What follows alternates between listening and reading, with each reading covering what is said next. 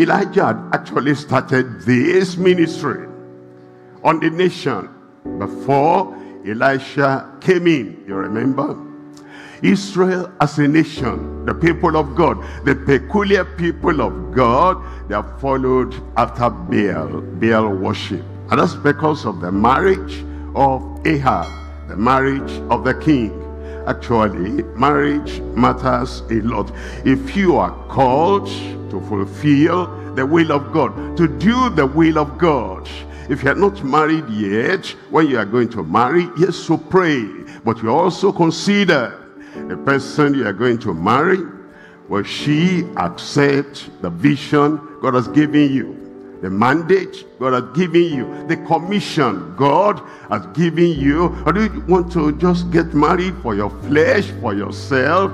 I want children, I want somebody that will be able to give birth to many, many children. But your ministry, you want somebody that will accept your vision, align with your mission, support you and be with you, so that your ministry will be carried out as God has ordained. And for those of us who have married already, you need to find out the thing that goes on between you and your spouse.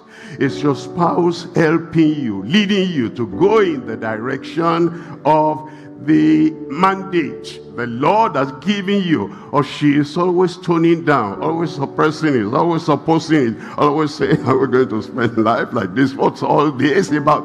And if that is the case, you have to go on your knees and have the anointing in your home first.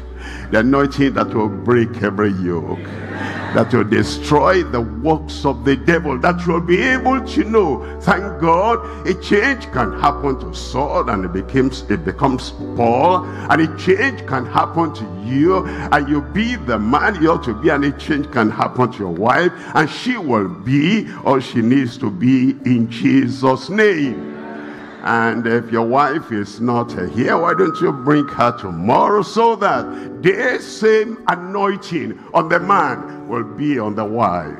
And if you are here as a woman, as a wife, and your husband is not here, why don't you bring him? Oh, pastor, my husband is not a pastor. Well, is he not a professional?